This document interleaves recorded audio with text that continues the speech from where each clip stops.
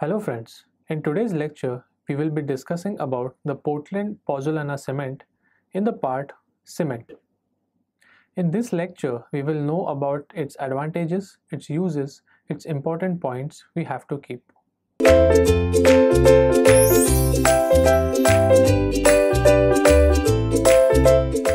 We also know about the properties and the types of cement. It is very important because in the manufacturing of this cement, our waste products like fly ash, volcanic ash can be used and the properties are also improved.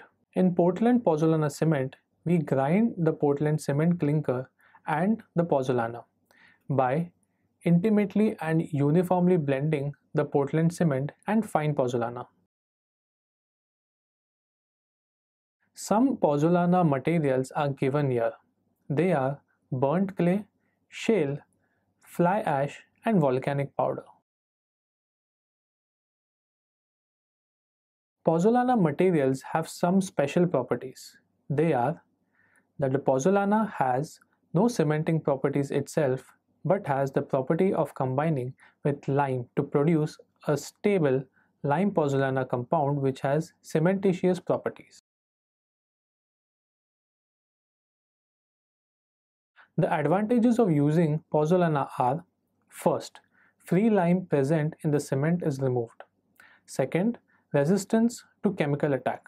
And the third one is suitable for marine works. Its uses are: it is used in the area of mass concrete and also it is used in places of high temperature.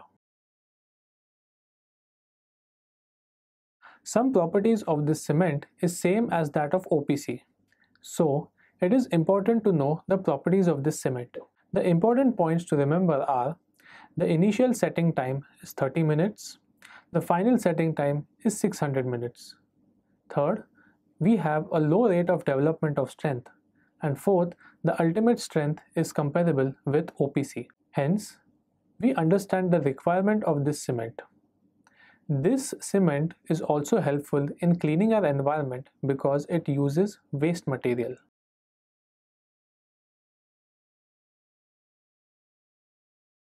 By using our waste material, we modify our properties of cement which are also very much beneficial.